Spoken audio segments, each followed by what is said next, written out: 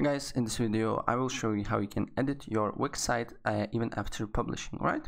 Really fast and easy. And of course, first thing what you need to do here is you need to be logged into your Wix account, and then press on the My Sites that is on the top left corner, and then select the site that you want to edit. So for example, as you can see here, my site number 1 is live right now because, as you can see here, have a link. So just press select and edit site, and then we need to wait for a few seconds until we basically be redirected to the Wix My Site Manager, and you should see this window here. We need to wait for a few seconds.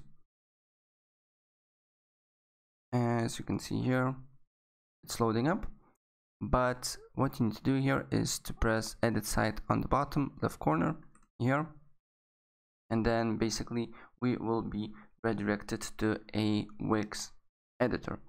So I will wait until, because I want to show you that you can actually edit your site after publishing, because you should do with every site. But as you can see here, it's loading up. It will be quick. You can see here it's super simple website, very generic. It's only heading 1.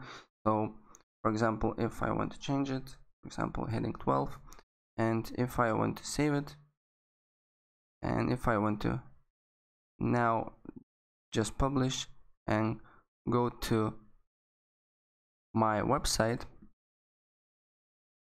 as you can see here, now it's changed. So this means after publishing I can change my website, right? So if I help you out, please press like button and subscribe for more. Take care.